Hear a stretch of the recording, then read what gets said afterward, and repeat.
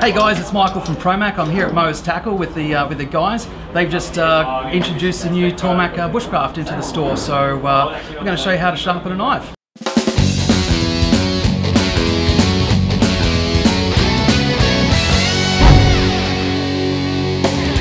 So I've got the SVM45 knife jig, and we're going to sharpen the knife here.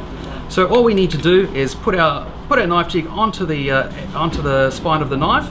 We're going to be running the jig parallel to the edge of the knife, but just have the center of the tip at the apex of the knife as such. Just need to pinch and finger tighten.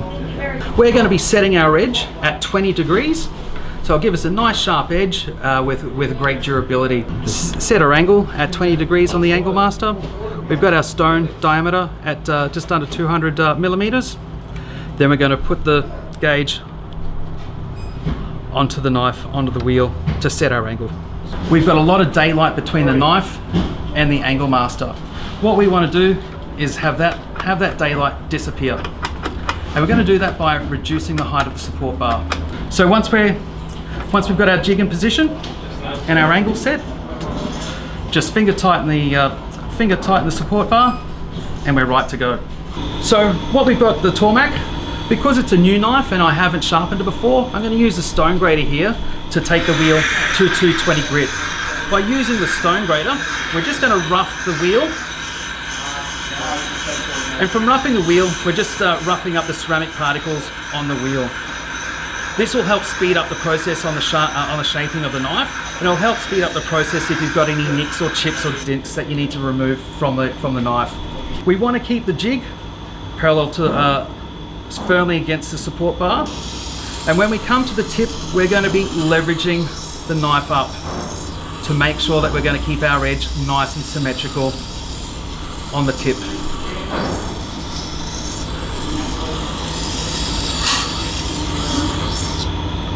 We want to keep working until we start creating a burr along the edge of the knife. So we're not quite there yet. Now you don't need to apply a lot of pressure to the wheel. As long as the knife meets the wheel, you'll be able to create the edge. All right, now that we've created a burr on the first edge, what we want to do is flip it over, and we're going to repeat the process on the secondary side. We're going to make sure that visually both sides are symmetrical.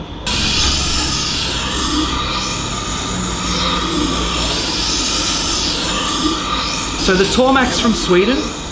It comes with a 7-year manufacturer's warranty. Tormek have been making sharpening systems for nearly 50 years, and we've been distributing them in Australia for nearly 45 years. Now that we've created our edge on the 220 grit, and it's nice and symmetrical, I'm going to take the wheel from 220 to 1000 grit. By using the stone grater, we're going to use a smooth side, and we're going to polish up the ceramic particles on the wheel to take the wheel to the 1000 grit. When we started, we used the rough side of the stone to rough up the ceramic particles to make it a 220 grit. During the shaping process, the 220 grit is a faster process. During the sharpening process, the 1000 grit is preferable. Because once we're finished with the 1000 grit, we're going to be taking this knife over to the leather strop. So when you touch the wheel, you'll feel the wheel is considerably different from the first 220 to the 1000 grit. And you'll also hear that the wheel is not as aggressive on the edge of the knife. You will only ever need to do the shaping process once on your knives. Once you've created the correct shape on the first sharpen, you'll only ever have to do the sharpening process. So the process will be a lot faster on your second sharpen. It may ever take you 2 or 3 passes to recreate your edge. Now that we've done a couple of passes at the 1000 grit, we've got a nice symmetrical edge from tip to toe on both sides.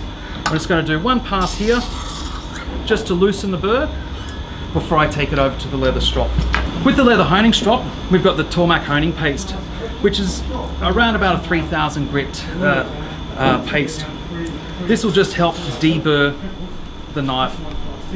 You'd rather take the burrs off on the leather strop than in your food. Once again, you'll only have to apply the honing paste every 10 or so sharpens. We're going to be working off the top of the leather strop here, because it's going to be the flattest part of the wheel. And we're just going to tilt the knife until you see the little honing paste kicking up over the edge.